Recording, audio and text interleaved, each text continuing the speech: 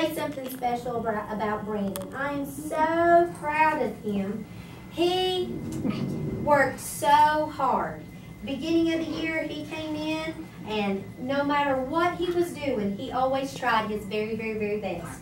And every morning when he enters that door, he comes in, he puts his folder down, his book bag up, and he's in that chair ready to work. Whether there's work waiting on him or not, he's sitting there waiting for Miss Wellman and what to do next.